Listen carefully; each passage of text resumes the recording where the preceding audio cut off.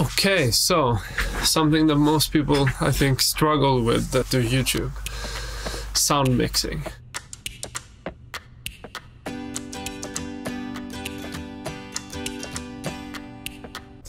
This looks like it's footsteps, I think. Is it? Yeah, footsteps. So these are definitely gonna be on the FX layer. Basically, the dialogue will have a compressor on it, which compresses the highs in the loudness, so that it gets more in the same range. So basically, I'm just gonna max this out, I think, and then maybe test it around 10 dB. Like you raise it 10, but you lower the top, like the noisiest part. This one, DX4, seems to have some trouble as well. So let's just see. Seems to be clipping too. So on that one, I'm gonna add a plugin, which is Isotope RX series, which is really good.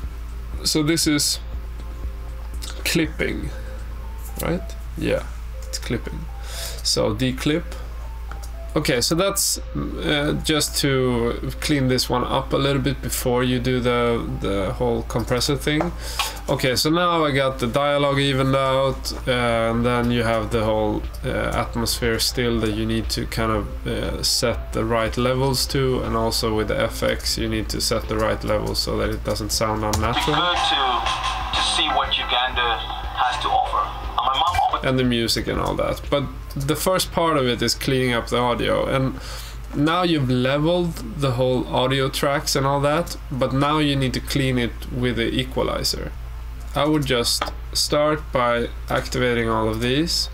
I would remove a little bit in the high frequencies, and then this one I would probably raise a little bit around there, and then where the dialogue is, I would probably around 1K, I would probably raise it a little bit, and then this one I would lower it a little bit, and this is like just how I think it usually gets to sounding decently. It doesn't mean that I'm a professional at all, I just think this usually works like this, but of course you need to listen to it to see if it works or if it doesn't work, because different microphones have different characters. Maybe they have more like mid-tones and yeah, all that, mid frequencies or lower frequencies.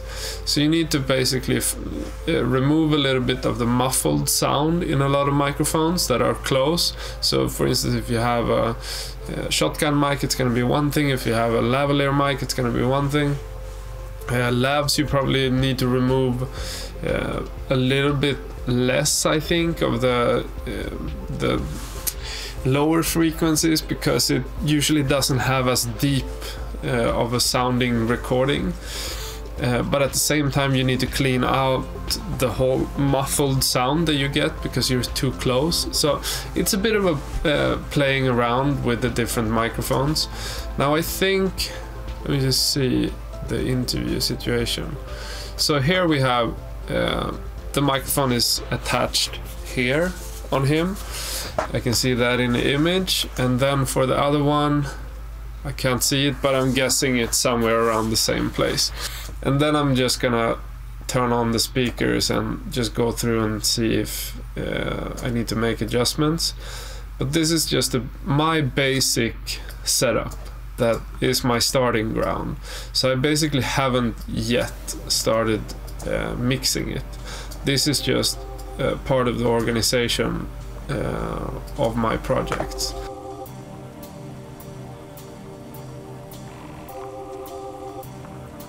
What's gonna happen now is I'm gonna sit with this, I'm gonna try to clean all the audio out and make everything, you know, balance out, and then I'm gonna add some audio to like the sound designing of the whole project to see if some audio can be added. If not, it doesn't really matter, because I still think that the trailer is carried much by the song, so it's not really necessary for everything, but maybe add some, you know, punches at certain points, for instance. So yeah, I'm gonna do that, and then I can just let you in on what happened then.